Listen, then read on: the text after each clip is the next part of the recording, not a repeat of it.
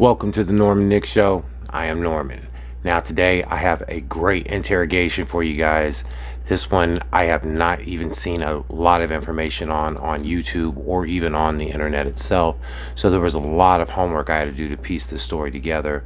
But here you go. Mercer County Sheriff's Office.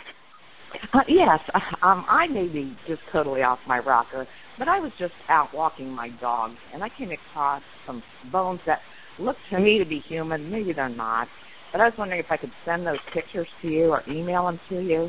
Okay, where did you find this at, ma'am? Right on Coldwater Creek. I was over walking my dog, you know, right where the... Here you go. Now, in this story, we're going to talk about a lady named Sarah Buzzard, who was in a relationship with a husband, Corey. The relationship got stale for whatever reason, which was not explained in the interrogation. But as a simp, he allowed her to have an extramarital affair from Craigslist with a transgender male who had not gone through the whole process and still had his tallywhacker, but represented himself as a female. And according to reports, everybody referred to her as Jenna, but his name was Norrie Whitaker. Now, as far as Norrie is concerned, Norrie killed himself 6 years after the murder of this young man, when the police finally caught up with him. Here's the details of the story. A bizarre twist in a 5-year-old homicide investigation in Mercer County, Ohio, that began with the discovery of skeletal remains on a wooded trail. Now, one woman is behind bars in connection with this case tonight, and police also say another woman took her own life as officers prepared to take her into custody. We can tell you that detectives converged on the home you see behind me Wednesday, arrested 30-year-old Sarah Buzzard after they say she confessed her role in the death and dismemberment of 21-year-old Ryan Zimmerman in Ohio. Officers say when Buzzard's wife learned she would be arrested too, she grabbed a gun and shot herself with 5 officers in the room at the time. Zimmerman died in Columbus, Ohio in 2015, but remains from his torso were discarded in Mercer County near Salina, and that's why the Mercer County Sheriff's Department spearheaded the investigation. Sheriff Jeff Gray met with reporters in Salina today. After the bones were found in January 2016, the sheriff solicited help from forensic experts, including one in Texas. It was nailed down that they were human remains and that it was a homicide and dismemberment case. In June 2020, it was revealed they ID'd the victim as Zimmerman, who was reported missing by his family in Kentucky. Zimmerman befriended some people in Columbus, Ohio on social media sites and moved there before he stopped communicating with family. DNA was used to match the bones to DNA from his parents. Didn't take long for police to zero in on the people Zimmerman connected with in Columbus. They included Sarah Buzzard and her husband at the time, who Zimmerman briefly moved in with. Eventually, the couple divorced. Buzzard moved back to her hometown of Marion and married Naria Jenna Whitaker, the other suspect in the case. Move ahead to Wednesday. Police came to the home where the women were staying. They claim Buzzard confessed to strangling Zimmerman and the dismemberment. When Whitaker was told she was getting arrested too, authorities say she grabbed a gun from her purse and died of a single gunshot wound. The sheriff said this about the challenging investigation. I want to thank the public for their patience. This was a very complicated and unusual case that took many twists and turns. But I got to say, my detectives never gave up. They never gave up.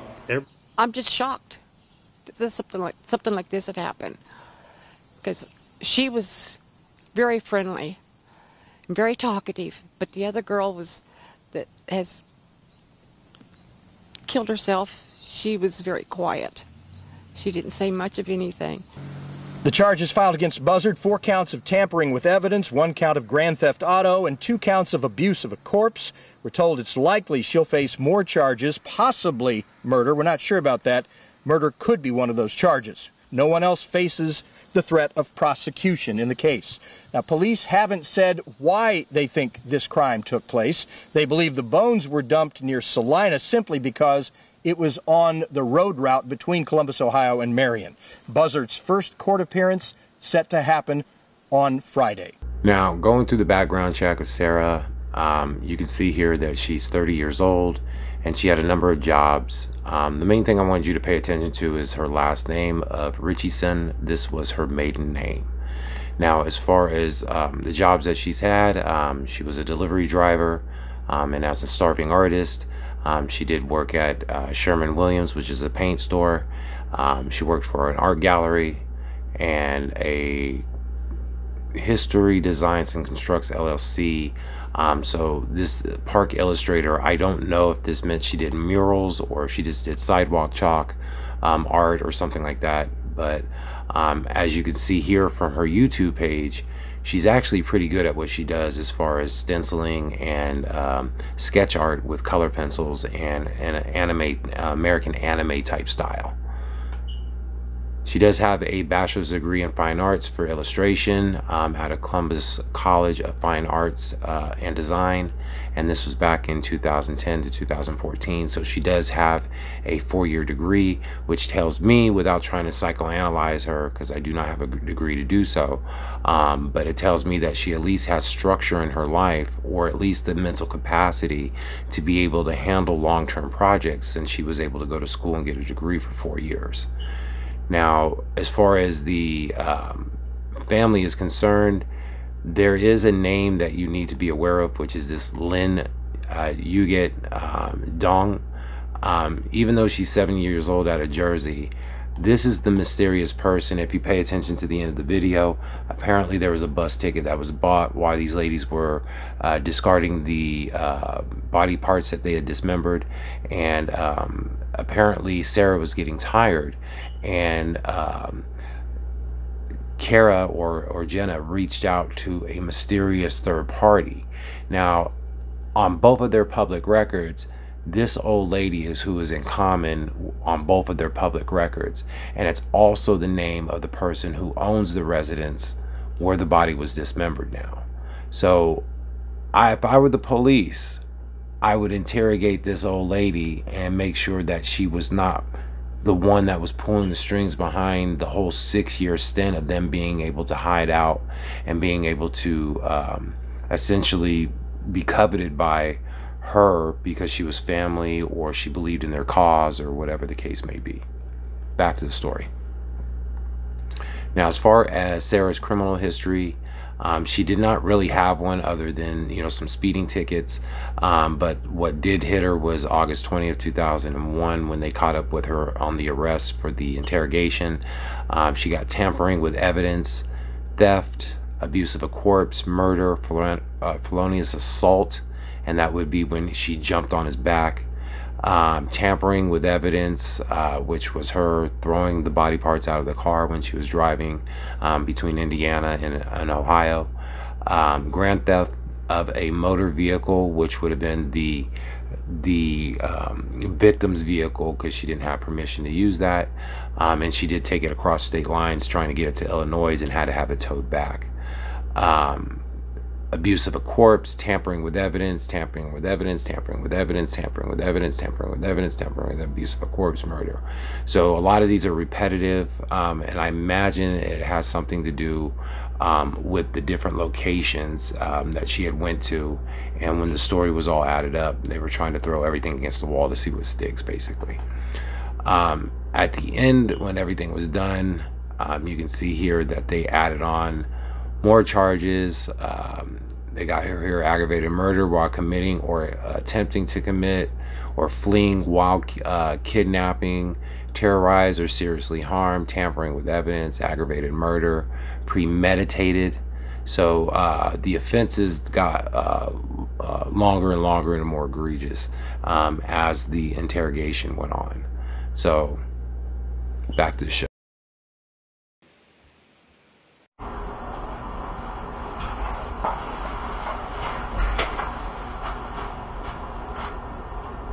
Thursday, January 6th, about 9:10. Detective Walker and Baker going to speak with Miss Sarah Buzzard.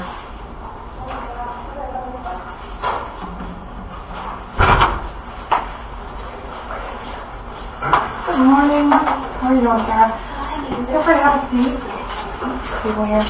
We didn't want to be rude drinking our coffee in front of you, so we've got you one. Feel free to thank you so much. have it if you like. If you don't like coffee, then... I haven't had coffee for so long. It's a specialty. Okay. It's a Cinnabon, so it's on something good. So hopefully, if you don't like it, we can get you on water, okay? Yeah. So you do like it. I love coffee. Good deal. So you wanted to get you something that would be rude. Until she comes back here, she's gonna get you water just in case. Did you get some rest last night? Okay, good.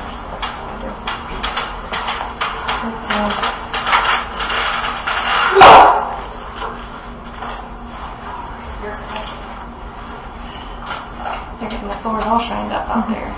The bottle looks a little funny, but it's sealed. I start making everything so thin anymore. I know. Thank you. You're welcome. Well, obviously we've spoken with Mr. Lamar and Mr. Wilson, your attorneys. They're fully aware of what's going on. They've spoken with you. Is that correct? Okay. And they've given you the go-ahead to speak with us without them present. Is that correct? Yes, that's correct. Okay. I explained to them I'm still going to read you your Miranda rights here, just to make sure that's covered. But then we can just chat and clarify some things here. So that is what we will do here. Hard to believe it's January 6th already. We appreciate you being willing to come up and speak with us. So. What time did you get up this morning? 8:30-ish. Okay. All right. So, read, write, speak English, correct? Okay. Highest level of education? Bachelor's degree? Yes. Okay. I think we covered that previously, but I always like to make sure. And I can read it along here if you want to follow along. If you have any questions, stop me at any time, okay? I am going to initial next to each one as we go over them, okay? Okay. So before we ask you any questions, you must understand your rights. Do you understand that? Yes. You have the right to remain silent. You understand that? Anything you say may be used against you in a court of law. Do you understand that? Yes. You have the right to talk to a lawyer for advice before we ask you any questions, or to have him with you during questioning. Do you understand that? Yes. Okay. If you cannot afford a lawyer, the court can appoint one for you before any questioning, if you wish. Do you understand that? Okay. If you decide to answer questions now without a lawyer present, you still have the right to stop answering questions at any time. You also have the right to stop answering questions at any time until you talk to a lawyer. Do you understand that? Okay. I'm going to read the waiver portion here. It says, I have read the statement of my rights shown above, and I understand what my rights are.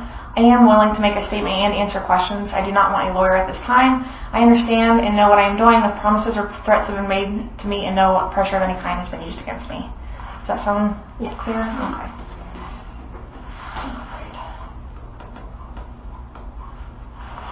And I'm sorry for being so rude. I've met you before. You have not met Detective Carla Walker. Okay.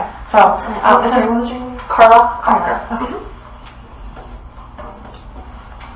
So I apologize for that. I don't mean to be rude here.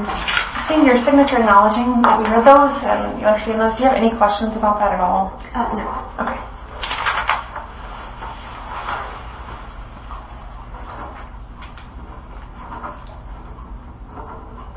And your date of birth? I'm sorry. Got some 8/22/91.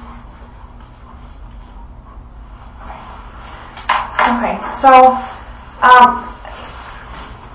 I guess I don't know what your thoughts are on the easiest way to get through this. Obviously, it's not going to be something easy to speak about. So we obviously want to make it as simple and comfortable for you as possible, but also, you know, in your own words. You know, we don't want to question after question after question. So we kind of feel like the simplest would maybe to be able to ask you to start kind of from the beginning, maybe when things started with when, say, Jen moved in, that kind of thing, and then just kind of tell us how things played out. Is that fair? Yeah.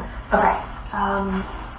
So I first met Jen around, I think, late June-ish, 2014, on a dating site.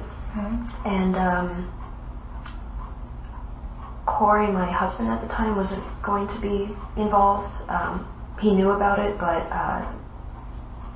he said that he wouldn't try to insert himself in the relationship. So she and I would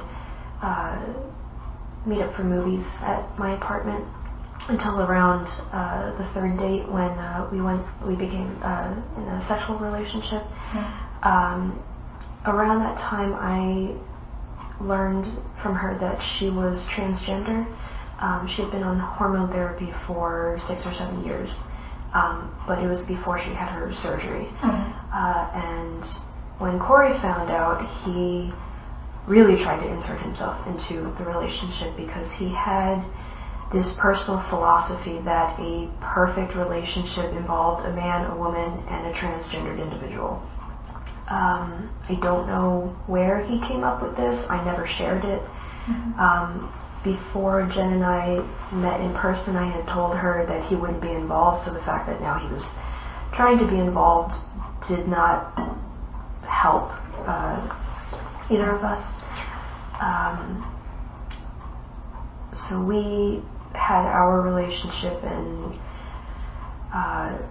Corey was trying to pursue other women without success. I never knew about his conversations because I didn't want to know, and he never volunteered it to me. So then around February 2015, Jen went back to her hometown in Massachusetts to do some kind of paperwork, name change or something like that. She didn't really go into details. And then during her absence, that's when Corey started talking to Ryan online. I didn't know about their conversations until around early April-ish, when he told me that he wanted Ryan to move in with us so that he could act on this philosophy. And we argued constantly for the entire month because I always felt like he needed this other person to make up for traits that I lacked, and that really, really hurt. And he was expecting me to, I don't know, not fall in love, but become infatuated with Ryan when I first met him, and everything would be perfect. Sure. Now let's look at Corey Buzzard. Now, I believe Corey Buzzard, in my opinion, had more to do with this story than the women led on, or than that his wife or ex-wife led on. I believe she didn't put him in the story because obviously she needs somebody to send her commissary. But as far as Corey, I don't believe he has anything to do with her. I think he got away scot-free, which is crazy because he allowed her as a simp to have this relationship. When he was done with it, he basically told both of these people, his ex and her transgender lover, to get rid of him. He was going to a hotel with another broad or another relationship or whatever, was the story that she gave us. And of course, we'll never know because everybody involved that could tell us is either dead or in the closet, and no pun intended, but this guy is seriously in the closet, according to his information. Corey Matthew Buzzard, and look at the spelling of his name for one, that should give you a high sign. I did pull up the Facebook page that was connected to this, and because his name is so common, it looked like there were two different Corey Buzzards that were kind of bled in together. So I tried to make sure that I stuck with the one that was consistent with the public records information, his birth date, and the information that was along with the story. So obviously this guy has a bunch of social media profiles, so I wouldn't doubt if all of these are actually his, because they are streaming from the same 3 emails that are connected directly to him.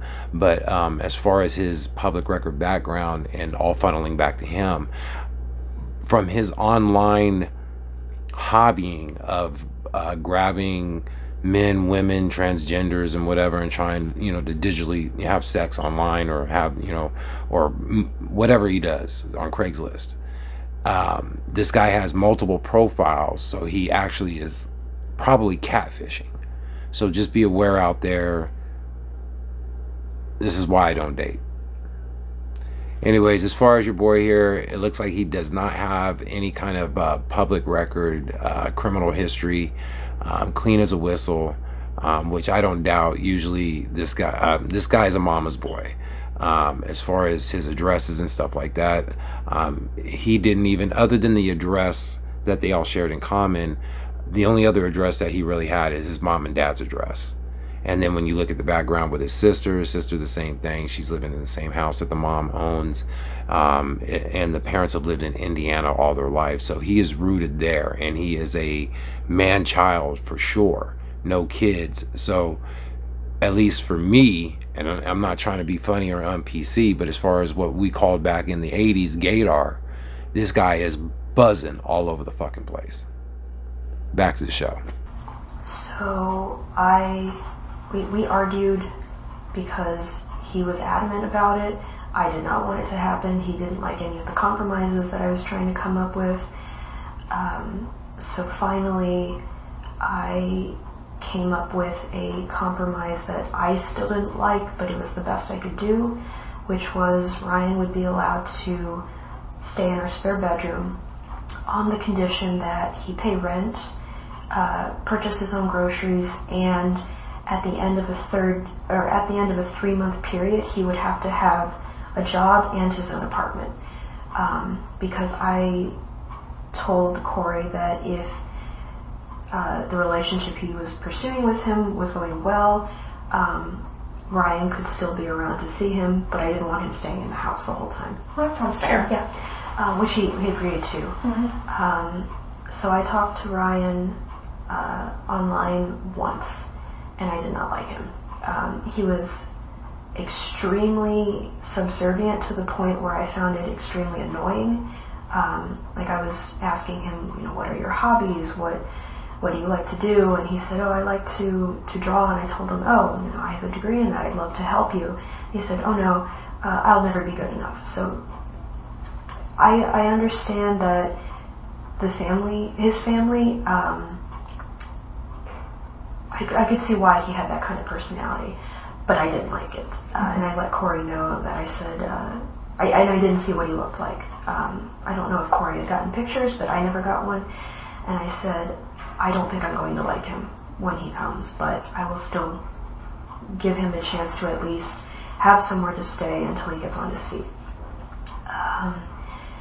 So Jen came back around mid-May 2015,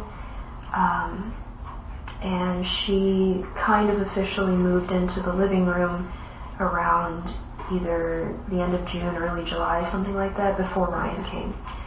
So she set up her space in the living room. We fashioned a curtain to block it off from the stairwell in the kitchen, so there was a little bit of privacy.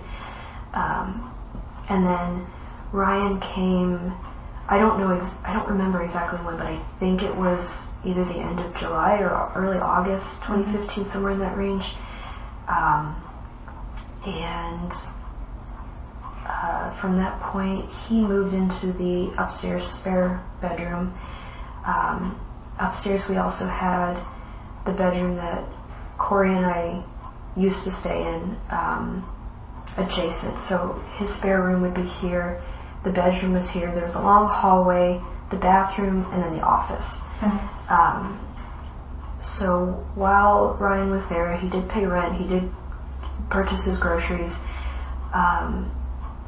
but I didn't really interact with him if I didn't have to. Naira did not like him, Jen, she did not like him at all from the beginning. She would make comments like he was a disgusting person, the world would be better off without him. She just absolutely loathed him, mostly because of his personality, but also because he would eavesdrop at the top of the stairs, and she would always catch him, and that really bothered her.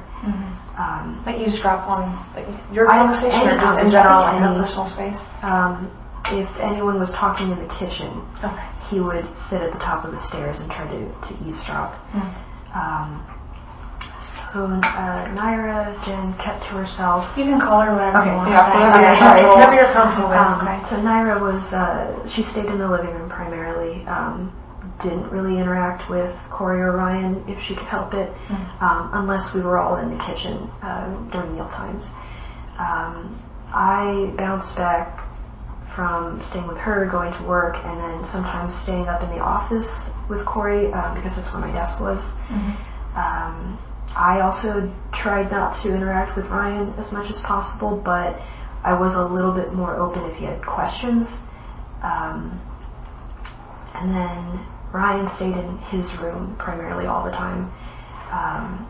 And then Corey would bounce between hanging out in Ryan's room, staying in the office, or going to school. So we all kind of had a uncomfortable but functioning relationship. Mm-hmm. And then in September, I think it was the 25th. I know it was the weekend when everything happened, and I can't exactly remember if it was a Friday or a Saturday. I think it was Friday the 25th.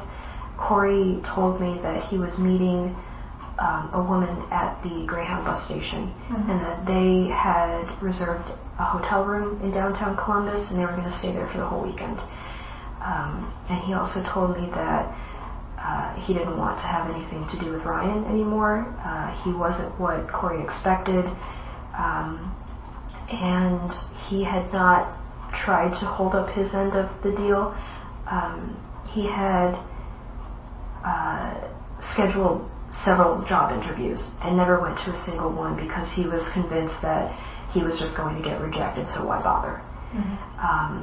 So Corey told me that he did not want Ryan there anymore.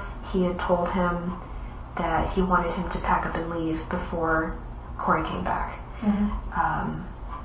And then he left to go to the hotel. The next day, I don't remember seeing Ryan at all the rest of that day. If I did, it was briefly to go into the kitchen to get something, but he didn't really talk to me. Mm-hmm. On the morning of the 26th, Naira started voicing some plan about killing him, and I did not take her seriously because she would make comments like that sometimes. Like if we were in the parking lot and we saw a woman waiting in her car, she would say something like, "Oh, I wonder what would happen if I just shot her in there," or, "Oh, I wonder what would happen if we drove this cyclist off the road," and things like that. She never acted on them, so I never took her seriously. So when she started mm-hmm. saying things about killing Ryan, I didn't take her seriously. Did she first say something that morning, or had she said something prior? She may have made passing comments prior, but nothing major. It was less about murder, more about just violence.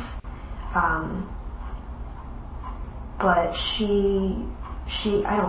I can't remember. Okay. But if she did, they were short and passed, and then that was it. Mm-hmm. When I went upstairs at some point during the day to get something out of the office, Ryan had left a note propped up on the staircase banister asking to talk to me, and I really didn't want to talk to him because I just wanted him to go. Mm-hmm. So then I went back downstairs, and then later on, when I went to use the bathroom, as I was exiting, he stuck his head out of his room and said, "Can I talk to you?" So I finally did. I sat on the floor and listened as he cried and begged me to give him a second chance. He said that Corey hated him and that he wanted.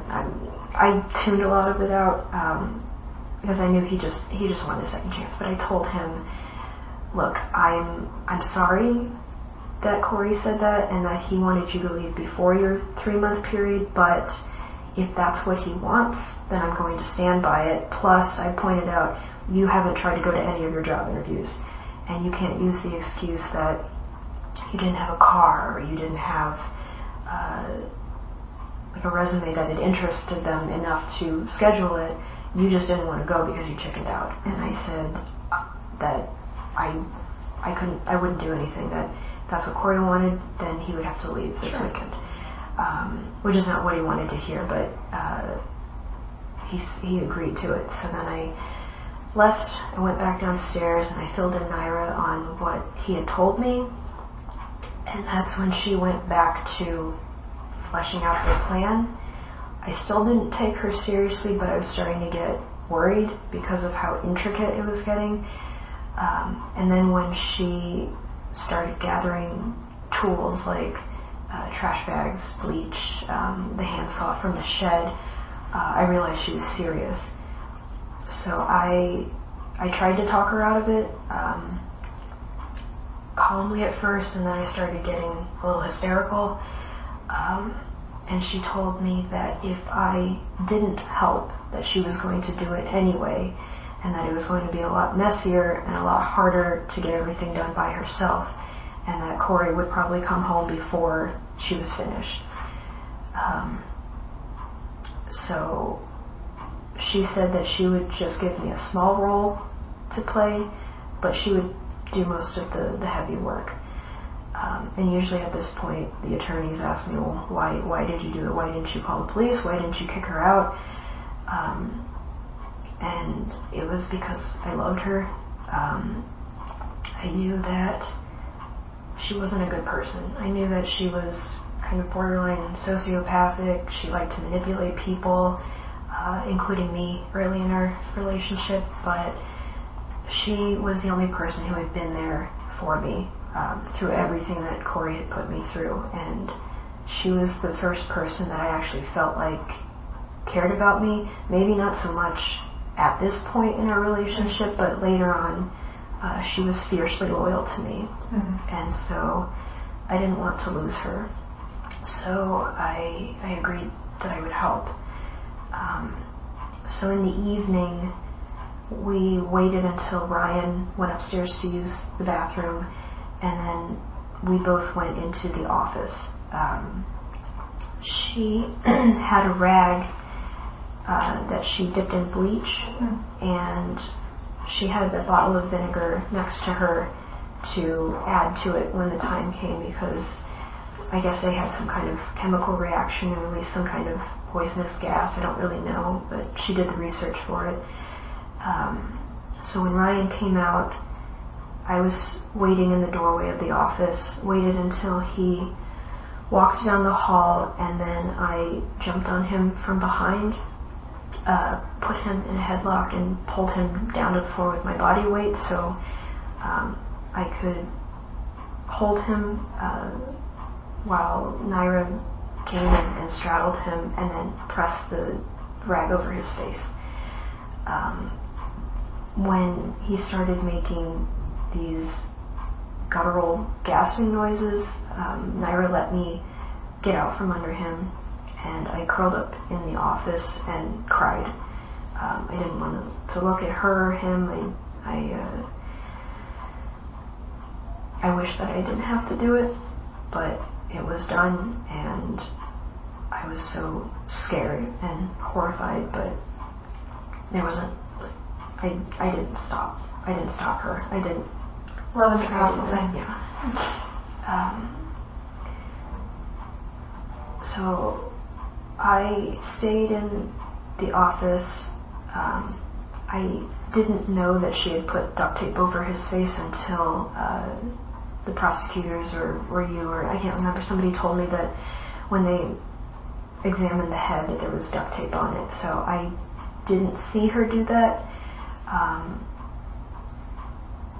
I'm guessing she did it to make sure that he wouldn't breathe if he wasn't fully dead. And then she asked me to help her move him into the bathtub, but I wouldn't do it. I said I didn't want to see his face. I couldn't bring myself to look at him. The only thing I could see were his calves sticking out, and his skin had turned white, so I knew that he had died. So I stayed in the office for a while until she did get him in the bathtub, and she had put a trash bag over his head and severed it, and then put that into the freezer so that she could deal with it later. And she started using the handsaw to take off his hands and feet at the joint. And at that time, because I didn't have to see his face anymore, I came out to help, and she gave me his clothes, instructed me to put it in a trash bag while she worked. And after, I'm not sure how much time passed, it felt like maybe an hour, she started to get intestinal cramps.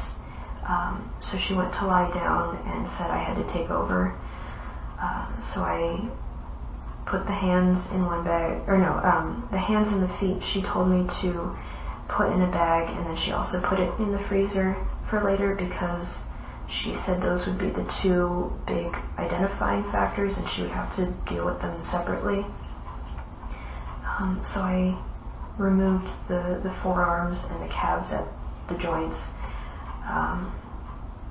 and it was slow, exhausting work, and I did not work fast enough. Her original idea was to cut up everything into as small of manageable pieces as possible and then dispose of them that way, but we didn't have enough time to do that, so we just had the head, hands and feet, the forearms went in one bag, the calves went in another bag, and then we just had to deal with the torso. Around that time, I'd say maybe 4 or 5 in the morning, I knew that it was starting to get light out. She came back to help and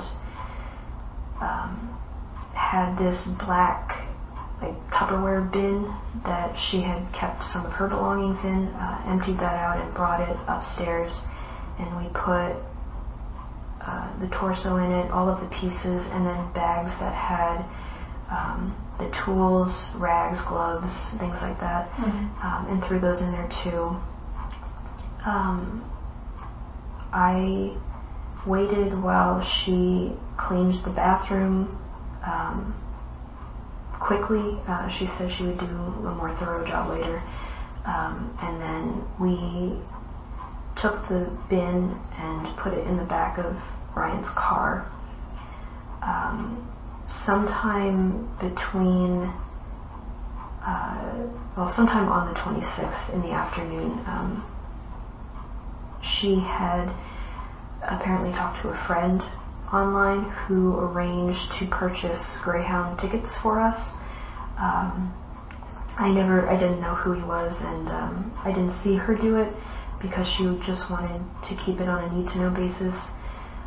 So once we got the bin into Ryan's car, that's when she told me our plan was to drive to Illinois, leave the car somewhere deserted, and use those tickets to come back to Columbus.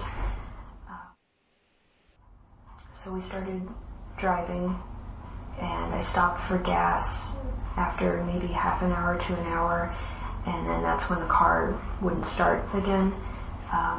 She took my phone and was trying to troubleshoot it while I did everything I could think of, and we couldn't get it to start, so we had to call a tow truck and have it bring it back to the apartment complex.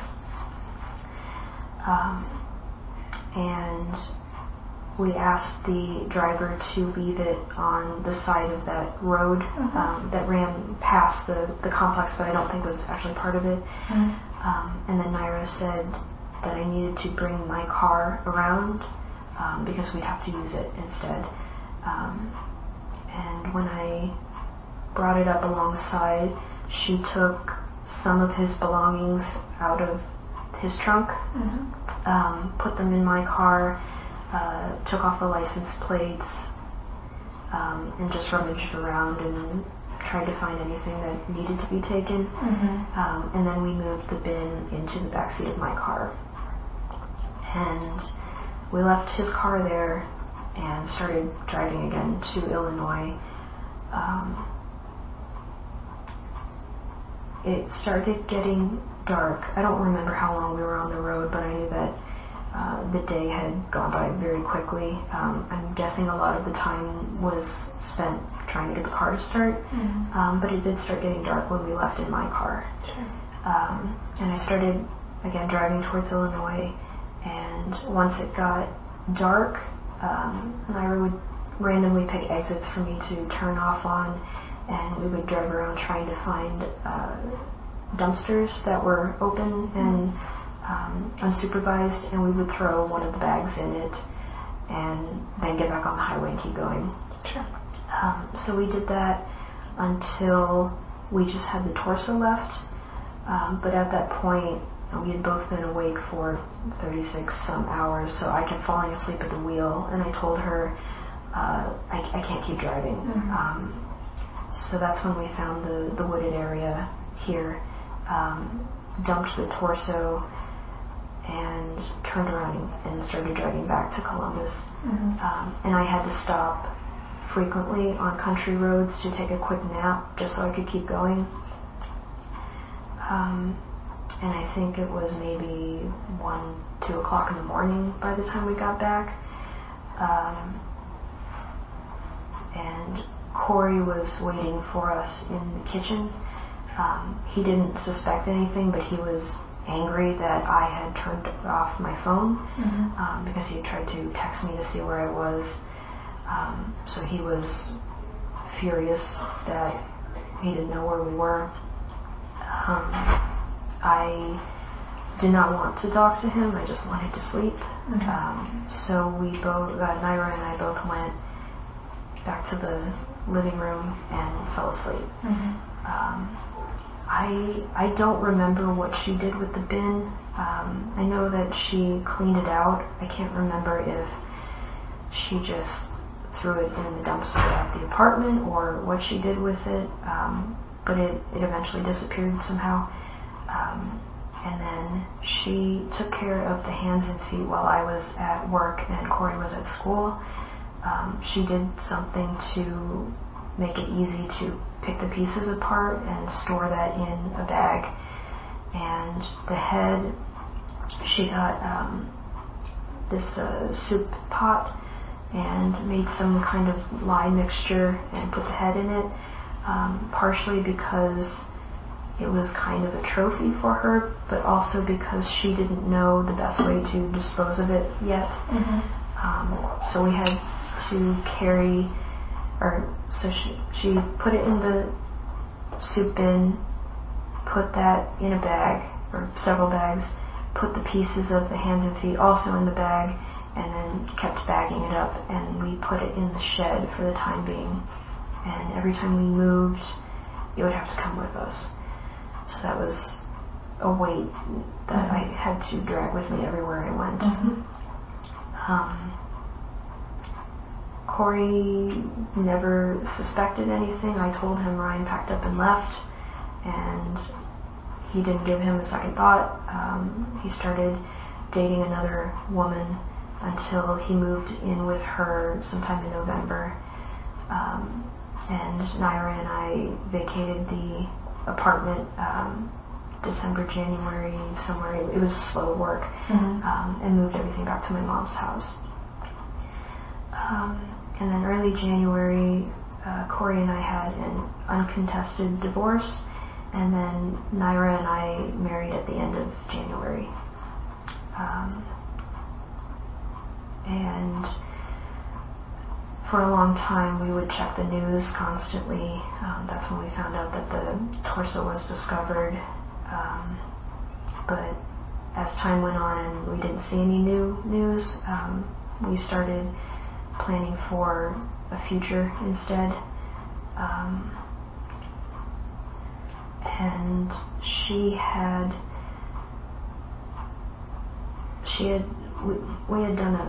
we made a suicide pact that should something go wrong or we get discovered, that she was going to shoot me first and then kill herself, because she said she would rather die than spend her life in prison, especially since at the time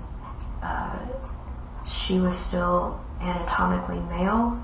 So she said that she would probably have to go to the male prison, and that was a death sentence in itself, because she was very, very feminine. I agreed to the suicide pact, but I was also scared because I'm terrified of death. I did not want to have it go that way. Sure. But as time passed and nothing new happened, I started to feel better, that maybe we'd be able to live a life together. And then the arrest came, and when I said goodbye to her, I could see it in her face that she knew. Mm-hmm. And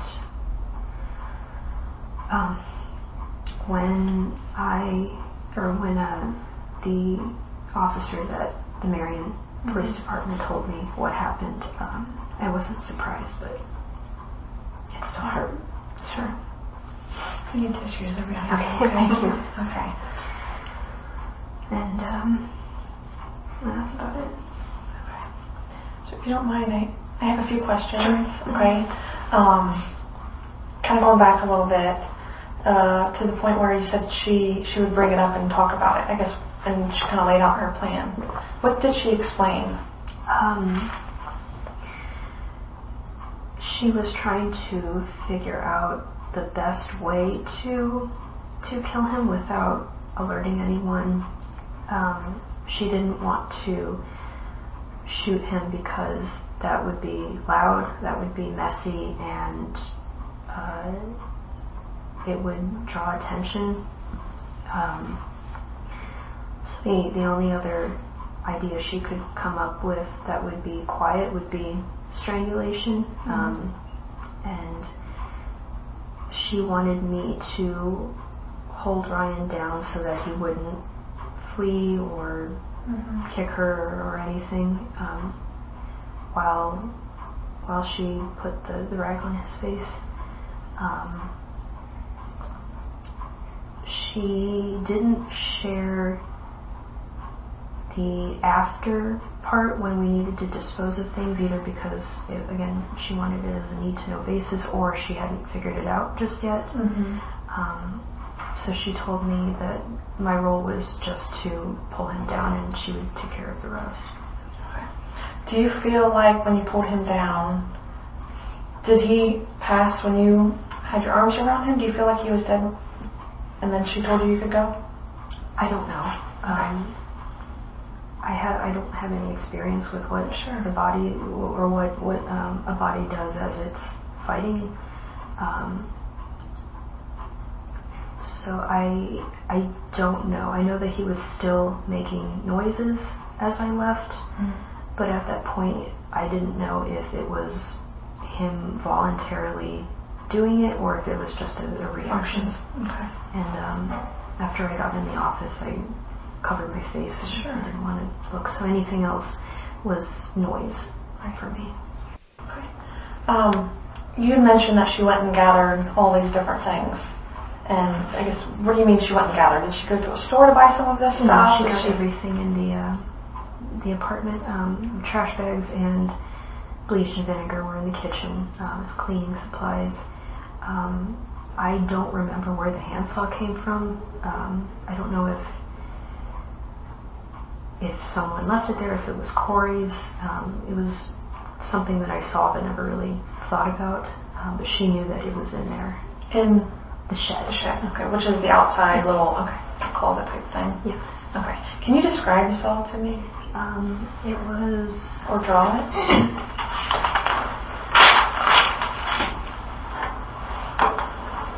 So it was about this big-ish, or at least the blade was.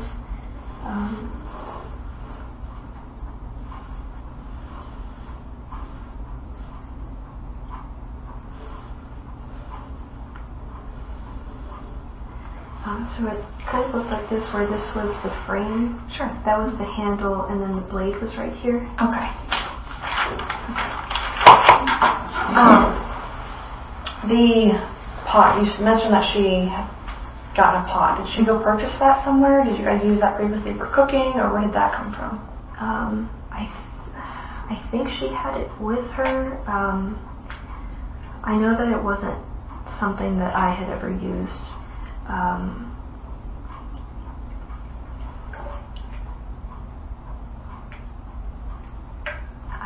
I can't remember if she already had it or if she had purchased it before. I just knew that it wasn't something that Corey and I had with us. Okay. Because you had mentioned that she brought this up previously. How far previously did she start making comments about violence towards Ryan or killing Ryan versus when it actually took place that weekend?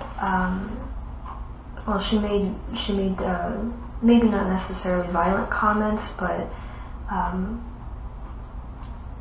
disgusted comments she would make ever since basically when he arrived.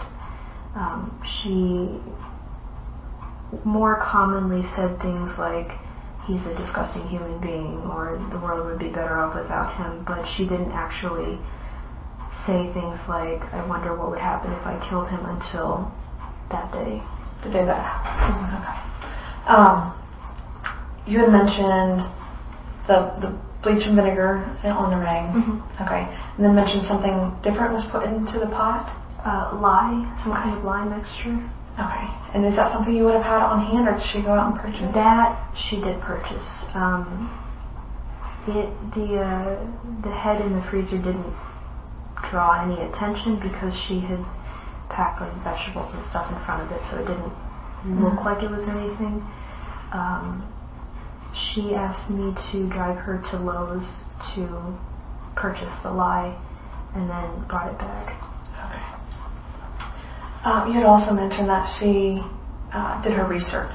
Mm-hmm. What do you mean by that? Researching the chemical reaction. I'm not sure what else. I wasn't either paying attention or actually there when she was doing that research. Did she have her own computer? Mm-hmm. Okay, own accounts, that sort of thing? Because as we previously mentioned or spoke, there was different searches and things on your Google. Would that have been you, like searching the jugular, that sort of thing, to know, to make sure you got it right the first time? I didn't search for it. It may have been something that she searched for, because I would let her borrow my phone if she needed something right away. So I don't recall making the search myself. Because I can't think of any information that I would have gotten from it. Mm-hmm. So that would be something that she might have done. The car, the troubleshooting with the car, I knew that she did. She was searching. Yeah. Okay.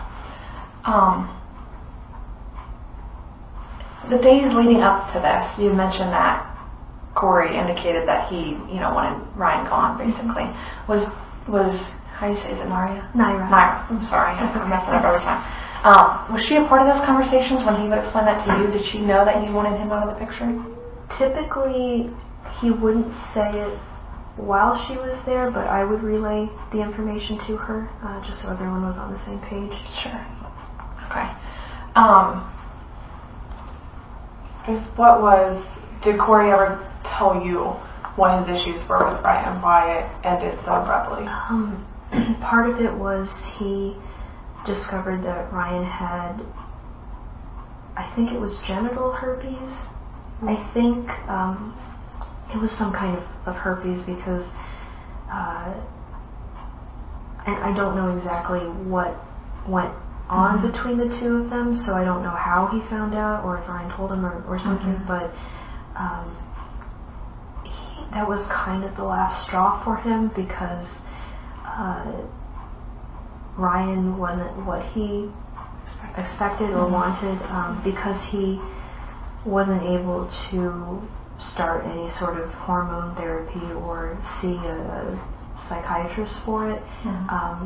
He was physically male, very much so, and I don't think that's what Corey expected. I don't know if he had gotten photos of Ryan that made him believe that he looks another way, but just a combination of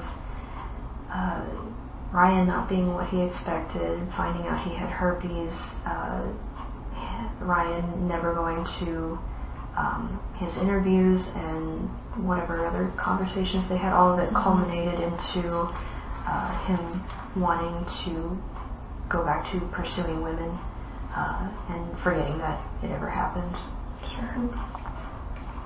Did you know that Corey was reaching out to other women back on like dating websites trying to find? Earlier, I didn't. Later on, I didn't see him, but I knew that he was doing that. And he, even before he started trying to act on this 3-person philosophy, he was pursuing women to try to have a threesome.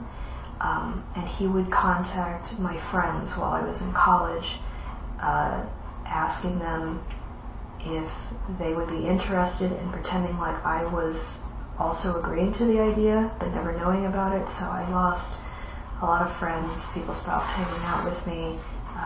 Roommates would call me furious, and I'd have to tell them this is the first time I've heard of it. So it was something that he always did, but after Ryan, it was more open, I guess. I didn't see the messages. He didn't explicitly tell me about them, but I wasn't surprised if he'd say, you know, I'm meeting this girl somewhere or whatever. Going back to the items used in sort of, you mentioned she got it all from the house, so like the trash bags. The vacuum seal bag, do you recall that? Those I think we got after we moved to our first apartment in Pennsylvania, because it started to smell a little funny, so we needed a better seal, and her mother had needed vacuum bags anyway, so we bought some, took what we needed out of it, and then mailed the rest to her mom to use. Okay. And then the duct tape, as you mentioned, you were told by your attorneys or what have you. And I had showed you a picture of the duct tape. It's like an aqua blue. Do you recall having that on hand? That was mine. That was yours. Okay. She most likely got it out of the office because I used it to like decorate notebooks and stuff like that. Sure. Okay.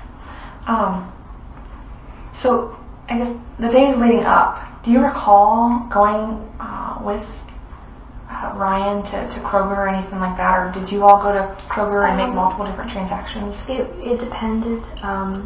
He did come with us on a few occasions in my car, and once we got there, everybody would kind of split up to get their own things. Corey would go either by himself or with Ryan, and then Ira would come with me. We all did separate transactions, and once we were done, we would load up everything in the car and come back. I think he also went to Kroger or places like that on his own. Oh, sure. But if everybody needed to go to the grocery anyway, then we would just all go. Do you recall any larger purchases? Say, there was multiple transactions like the day before at Kroger for like around $100 each. That was for the rent. I'm trying to remember how much I charged. I think I want to say it was $200 because I think our rent was $600 or something like that. So he would pay for a third of it. I would pay for a third for Naira and myself because she didn't have a job, and then Corey would pay the other third. So those, I do remember asking Ryan to withdraw that money for rent, and because there's a limit on how much cash back you can get, he'd have to do it a few times. Okay, that makes more sense. So I appreciate that.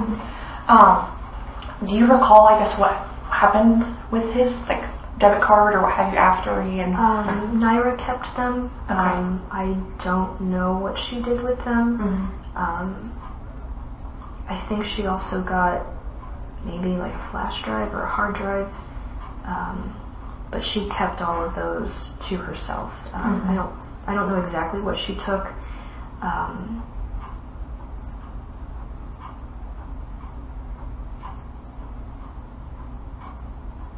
Yeah, I can't remember what was in the trunk. That's okay. Bags, boxes, and she took what she wanted and then stored it in her area. Okay. So you don't know if the debit card would have been used by either of you after he had been deceased for a couple weeks. Okay. Do you recall if anything else was in, I guess the torso was in its own bag? Okay. Was there anything else of his belongings or clothing-wise that would have been in there that you recall? Not in that bag, because it took up most of the bag. I think we had to maybe double bag it, but any small belongings, like his clothes, would have been put in its own bag, because that was something that we could easily put in one of the dumpsters.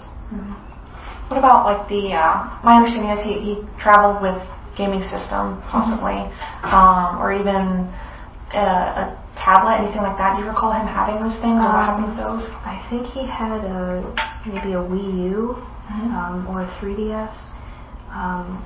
That was something that Naira kept, and I don't know what she did with it. I wouldn't be surprised if she sold it, because she would buy and sell a lot of electronics and fix them up and then resell them. So I imagine that she did that at some point, but it would have been on her own. The only thing I would have done would be take the box to the post office for her. When she does those transactions. Okay. So I remember seeing the Wii U gamepad screen a couple of times, and then I didn't see it again. So okay. You doing okay? Yeah. I know we're asking more questions, so I apologize. It's hard reliving this over and over and over, and so after today we can move forward. I hope so. Yeah. I think I have to do it again at the sentencing, so I'm just very emotionally drained having to do this over and over. Well, and unfortunately, in situations like this, sometimes it helps to get it all out. The more that you speak about it, then that offers closure for you as well. Yeah. So, I mean, that has with me in past circumstances, so hopefully you'll get that same closure. Yeah. You mentioned that Naira kept a hard drive. Would that have included like a tablet or a computer or something, or just specifically took that out? I think it was specifically the external hard drive. I did let Ryan borrow either a tablet or an old laptop. I can't remember which. Maybe it's like I can't remember if I still had my old laptop or if I had given that to someone, but he did borrow something to use to communicate with friends, family, or be online to whatever. Okay. Do you recall searching how to clear or wipe like an ACES tablet? That would have been something that Naira would have already known how to do. Okay.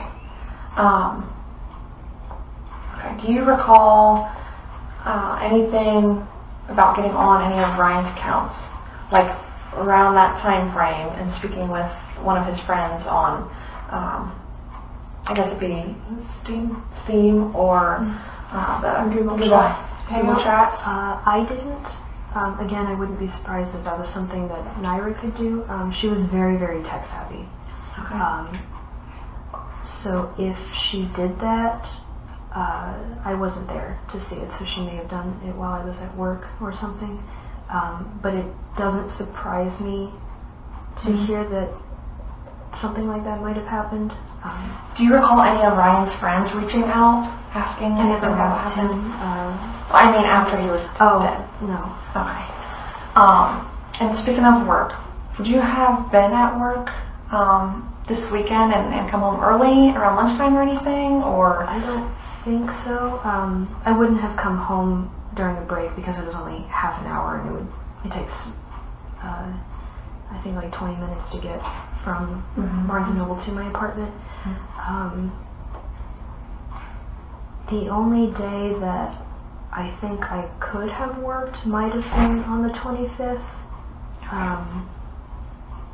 but I know I definitely didn't on that Saturday and Sunday because I was helping her with everything that whole time, and I don't know if I called off work. I don't think I did. If I did, it would have been that Sunday when we came back early in the morning, or the day after, but I can't exactly remember. Sure. But I do know that on at least the 26th and early on the 27th that I wasn't scheduled to work. Okay. So just so I understand, the 25th is when Corey would have went to meet the woman. I believe so. Okay. Did he drive there himself? Did anybody bring him there?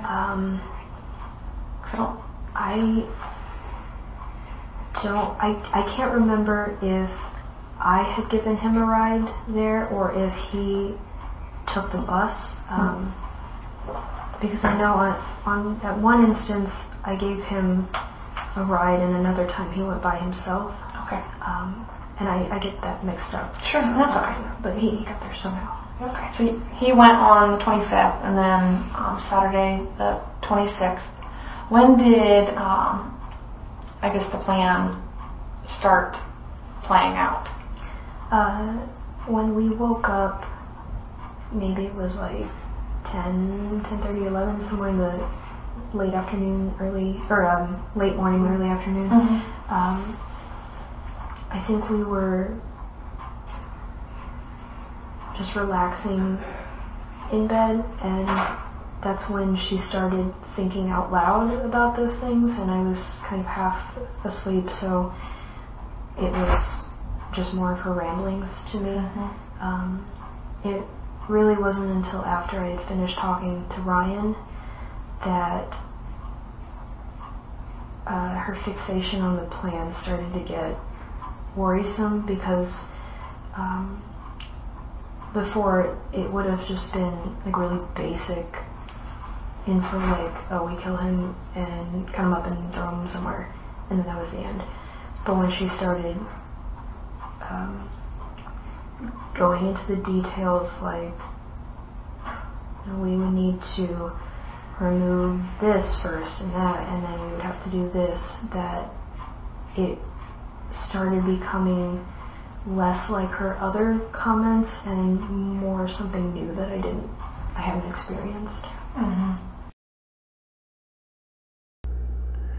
Now, finally, let's look at Neri Whitaker as far as her background. Now, again, pay attention to the names that are in common with this guy. There are only two associates that come up in public records, which was Sarah, and the other one is this Lin Dong that we saw before in Sarah's background check. Now, mind you, this lady owns the property that they now live on, or that the incident where this happened. Now, let's see if I could pull something else. Yeah. So Lin Dong and Neri Whitaker may have shared this address on August 23rd of 2016 until most recently in 2020 for 4 years, 1 month, and 16 days. How's that for sleuthing? Now, as far as part 2 of this video, I will try to make sure that I do a follow-up and see if there was anything that was bled out from the police department, because like I said, my spider senses tell me that this old lady has something to do with the bus ticket itself, because it's the only connection that I can see as far as my sleuthing without exposing a whole bunch of people. But this is the only direct connection that I can see between the two ladies, and in my opinion, she helped them out. It's your boy Norm. I hope you got something out of this video. I'll see you in another one.